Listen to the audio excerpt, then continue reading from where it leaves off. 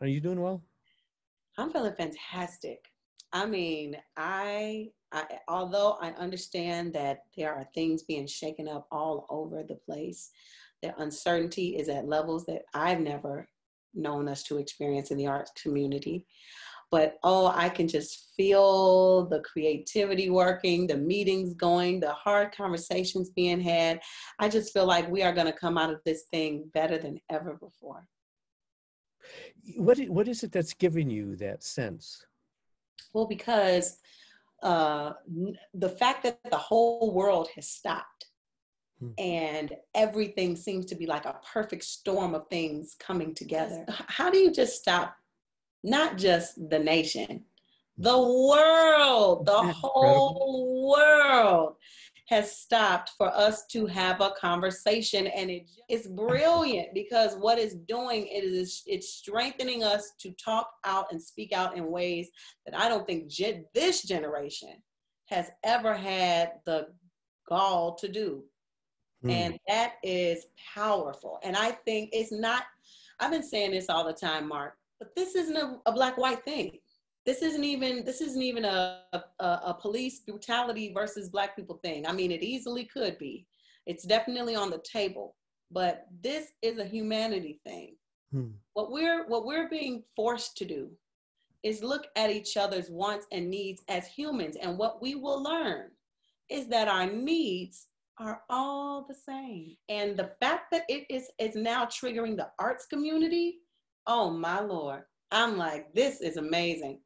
It's amazing because there's no greater voice to me than the arts. And so we lift the cap off so we can have this kind of conversation with each other. Go ahead. Lift the cap off. What are you seeing in the arts community happening as a result of this? I think people are being held accountable in ways that we haven't felt like we could hold people accountable before. That we've had several talks. I mean, I've talked to my elders in the Black theater community, and they have shared with me a lot of things that I did not know. As far as like previous efforts and what the theater business is really about, the business of it is really about, broken relationships, all the underlying things that you don't really get until you talk one-on-one with someone. And when I'm learning, and then I've sat and talked with theater directors, executives, board members. And what you'll learn is, again, we all have the same wants and needs. Now, how we go about getting them is how we comb through our own insecurities, which we also all have. Yeah. And that's what I'm seeing. I'm seeing that we're starting to say, hey, we're uncovering some things. You know, you've been saying that this has been happening, and now I got the time to look and see, yeah, that's not happening at all. And then they get to go, oh, we thought we were doing something. We're not doing nothing? No. See? And it's not about shaming. I think it's just about being accountable. So I think that's powerful.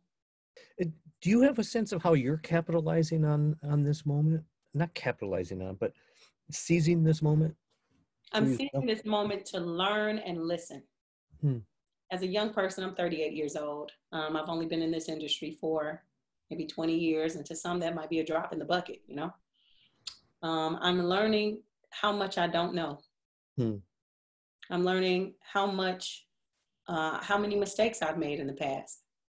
I am hearing the voice of broken spirits from artists. I'm hearing the fear from executives.